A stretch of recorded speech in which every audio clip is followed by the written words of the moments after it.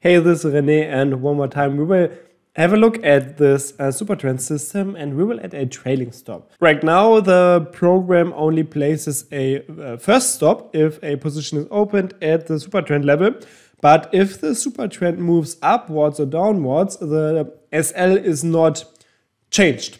So we will take care of this. So how can we implement a trailing stop? This is pretty easy in this case because we already know the ticket of a open position, and we already have a block where we select this position. So what we can do is we can simply copy this block here, which we use to close a position if there's a counter signal, and we can paste it up here.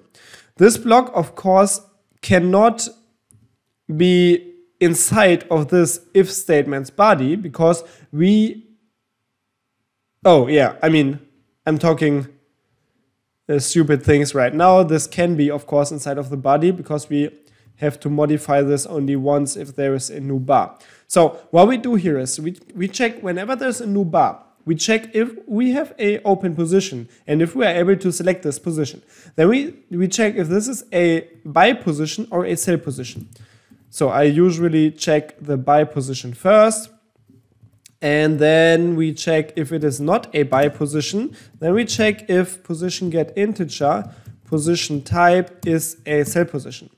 Position type sell, like this. And make sure to always structure your code. You can see here I have this if statement here, and this is the opening bracket, and this is the closing bracket. So the closing bracket is aligned with the start of this if statement. So you can see that the body starts here and ends here. And it is easy. You can see it with one glance at this code because it is structured. And inside of this body here, where we checked if we have a buy position, we then want to check if, or we want to calculate the new SL, which is again the Supertrend at position 1, and we want to round this, of course. So we say normalize double, SL and digits, and we want to check if this SL is greater than position get double position SL like this. If this is true, we want to modify this trait. But first of all, let us do some adjustments here because we can move this up here because we need it for the buy and for the sell positions. So we calculate the new SL, and what we also need is the position SL. So position get double position SL is the modifier identifier for this, and we also need the position TP, position get double position TP. You will see in a second why we need the take profit. So we check if the new SL, so if the Supertrend is above the current position SL. And in this case, we want to use the trait object and use the position modify function of this object. This position modify function has 3 parameters, which is a SL, and then we choose the new SL, and a TP, and then we choose the old TP because we do not want to adjust the TP. And then we can say the position was modified, like this. So this is a little bit fast, I think, but I will talk you through this code later on. For the sell side, we check if the SL is below the position SL or if the position SL is 0, which means that there is no position SL. In this case, we want to modify the position. So let us look at this again. So whenever there's a new bar, we calculate the Supertrend values here. Then we check if we have an open position.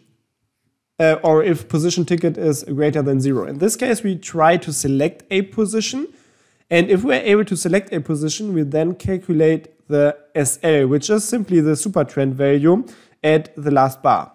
And we then round this value, so there are no unexpected numbers, for example, at the 5th or 8th precision. Then we can calculate, we receive the position SL and position TP using the position get double function. And we can use the position get double function because we previously selected a position using the position select by ticket function here. We then check if the currently open position is a position type buy position or a position type sell position. If it is a buy position, we check if the new SL, so if the Supertrend at the last bar is above the current position SL. And in this case, we simply modify the position. For the sell side, we do the exact opposite pretty much. We check if the new SL is below the old or current position SL. In this case, we modify the position. To modify a position, you can use the position modify function, which is part of the cTrade class, and you can use it by using the trade object variable here, which we declared up here. And the position modify function is pretty easy. You just provide a position ticket and a SL and a TP. If you want to change these values, you have to provide new values. If you want to keep the current SL or take profit, like we do here for the take profit, you just provide the old or current TP value. So if we compile this and if we start the program, you should see that everything works fine. And we now see modification of positions if the market rises if it goes up or down, then you can see the TP is modified. Yeah, this is working really good, I think. So we now have a trailing stop. And just check if this trailing stop makes sense for you. So I will not make testing, but what I will or always recommend is you can say, for example, it is a cool way to say, for example, you want to have a Boolean input is TSL or TSL active or whatever you want to call it. And you can say only if this variable is true, then you want to check this piece of code.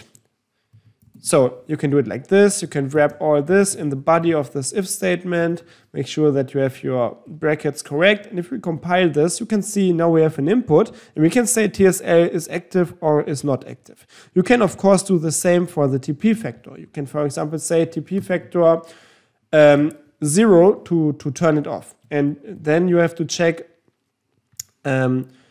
here, where we calculate the TP, you have to say, for example, TP is 0, and if TP factor is greater than 0, then you want to calculate a new TP. But if it is not greater than 0, then you only want to have 0 as a TP, which means that there will be no TP placed. We can do the same, of course, for sell. We can check if TP factor is greater than 0. In this case, we want to calculate the TP, otherwise it will stay 0. So if we have these changes, so no trailing stop, no TP, it will look a little bit different. I can demonstrate it real quick. So have a look here. You can see there is no TP, there is no trailing stop, everything is a little bit different, and the position will be closed once there is a counter signal. So you can see once we have the basis for your program, it is really easy to make adjustments like we just did. And yeah, this is really cool. So play around with this code, play around with the tester, test different input settings here, and try to figure out what fits for your personal trading style or for your market time frame combination. I hope you learned something and that you have some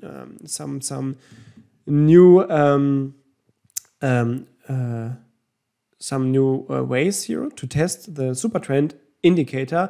Leave me a comment if you want to share some of your thoughts, and also make sure to hit the like button on this video so everyone will see this video and everyone is able to learn about automated trading. And otherwise I will see you next time. Until then, have a good time. Bye bye.